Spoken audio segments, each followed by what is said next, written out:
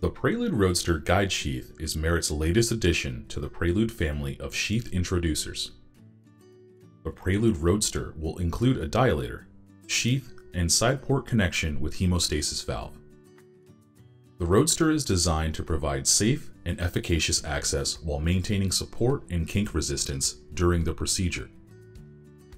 The Roadster is available in 4 French through 8 French, and lengths of 45 cm, 65 cm, and 90 cm in shapes of straight, multipurpose, renal, and hockey stick to meet clinical needs. The Prelude Roadster Guide Sheath provides access to the patient's vasculature during diagnostic or interventional procedures. In addition, the device has a hemostasis valve, minimizing the potential of patient blood loss.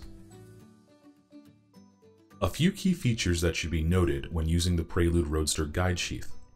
The transitions from dilator to sheath on the Roadster are smooth to simplify access and insertion.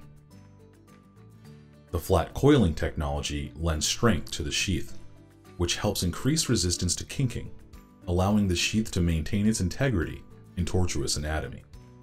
Additionally, increased kink resistance helps facilitate insertion. The Roadster is hydrophilic coated at the distal 35 cm.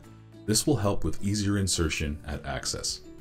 The Prelude Roadster has a radiopaque tip as well as a marker band that is 5 mm proximal to the tip to help visualize the sheath during access.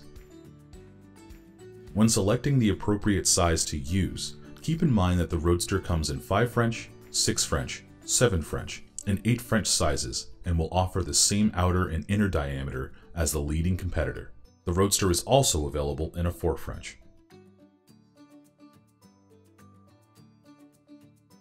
Flush all components with heparinized saline or suitable isotonic solution.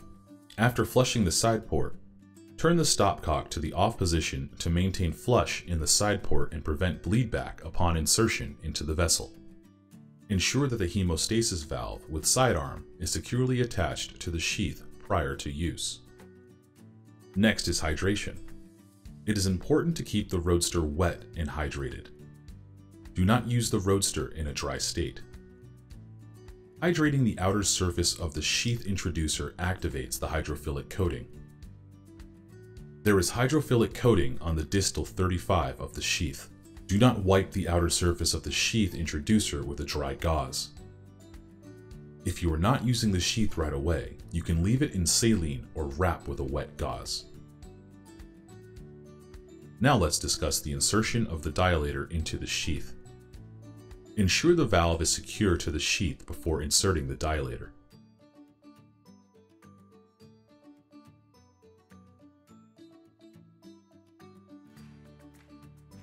The dilator must be securely snapped into place prior to insertion.